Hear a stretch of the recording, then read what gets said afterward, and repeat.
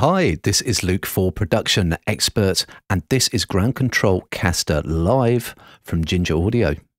Now, GroundControl Caster Live allows me to bring in virtual inputs and hardware inputs as well, so it could be application sound or hardware inputs such as mics or instruments. Then I can mix them together and monitor and record them, and the recording can happen within Caster itself, or I can pipe audio to a separate application. Now, setup is pretty simple. All I have to do is select the Caster driver in my system sound, and then I'm ready to go. So as you can see, I've got 3 application sources plus my hardware input, which is the mic you're listening to right now. And I also have the soundboard channel for some built-in effects, and I can load up my own as needed, give them a name, and I can even assign hardware MIDI buttons to them so that I can fire those off.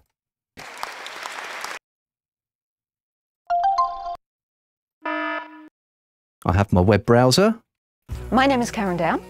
I worked on my first SSL console when I was 18 years old. So that's sitting on the second channel. And then I've also got a Pro Tools session open.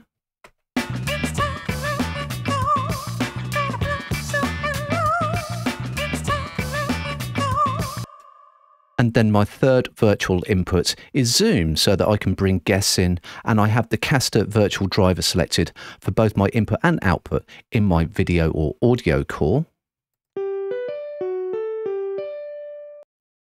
And then below, so that my guest can hear what is going on in the program as well.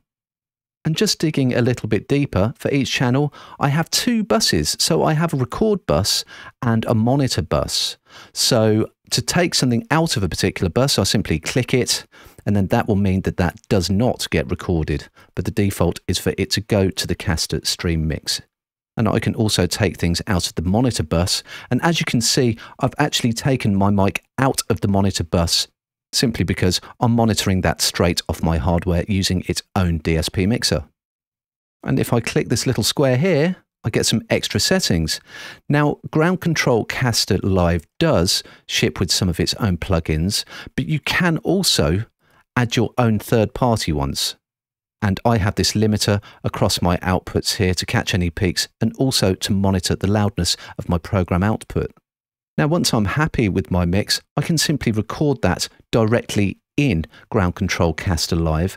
And I've got some basic controls here which allow me to decide whereabouts my program output is being recorded.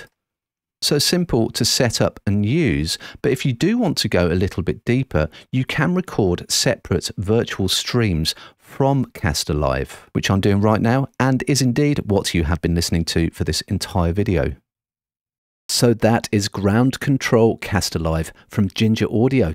Head over to the Production Experts blog to read our full article.